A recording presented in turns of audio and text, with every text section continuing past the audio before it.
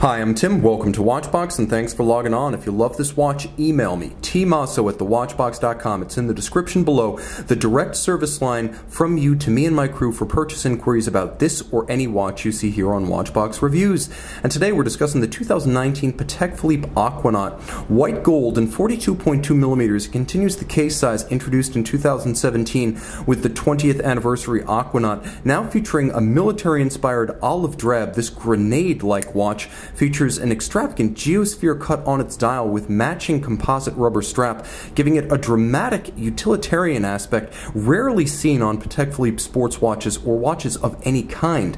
Now, the watch being 42.2 millimeters is larger than the standard 5167, but it's not thick.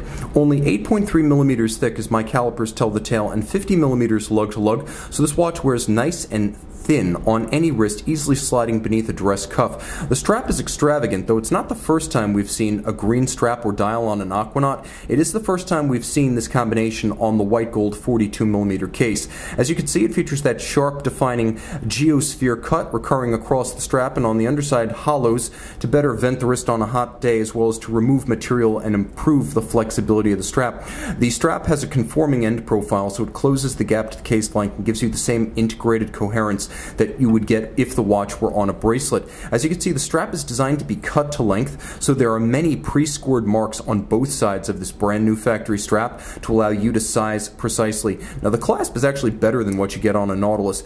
Double deployant, as you can see, high polish Calatrava cross motif outboard, twin trigger release, and you can see once again on the inside the cross motif repeated inside the chassis of the clasp. So all of this white gold, all of this of high polish and hand finished. I like the twin trigger setup better than the clamshell you get on the Nautilus Advantage Aquanaut.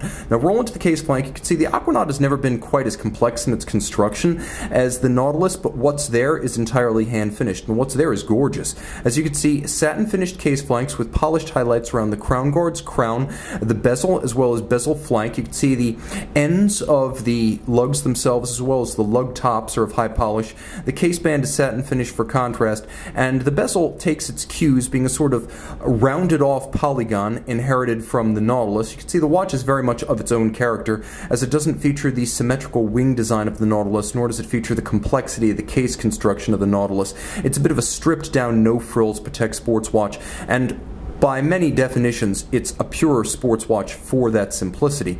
Of course, white gold satin finish on the top, the bezel flanks a dial featuring white gold hands, white gold applique indices, and white gold applique Arabic numerals. Beautifully loomed. You can see there is a white varnished counterweighted Lancet-style seconds hand, and then there is a contrasting white date disc with black printing and a quick set for that date disc. The watch does not feature a hacking seconds function, but those of us who know the Patek 324 SC quite well realize that there is a way you can utilize back pressure to cleverly stall the seconds hand for as long as you wish and effectively hack or set it against a reference time. And of course, the watch features the quick set for the date itself. Screw down crown. The watch is highly water resistant at 120 meters water resistant. Turn it all over and you can see we're trying to get as close as we can here. Patek Philippe manufacturer caliber 324 SC.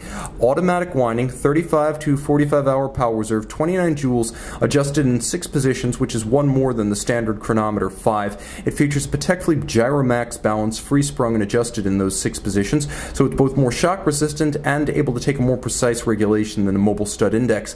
With a silicone hairspring, it also features a high degree of anti-magnetism. Patek uses a efficient unidirectional winding system, which is more efficient than bidirectional, and it combines that with unlubricated low-friction ceramic rotor bearings that never need to be maintained, replaced, or lubricated in any way. Hand finished, it's nicely executed, though it's not quite as hand finished as, say, something like a T27 tourbillon. Nevertheless, you do have handsome chamfers, excellent Côte de Genève, engine turning in micro and macro, depending on whether you're at the center of the rotor or the base plate.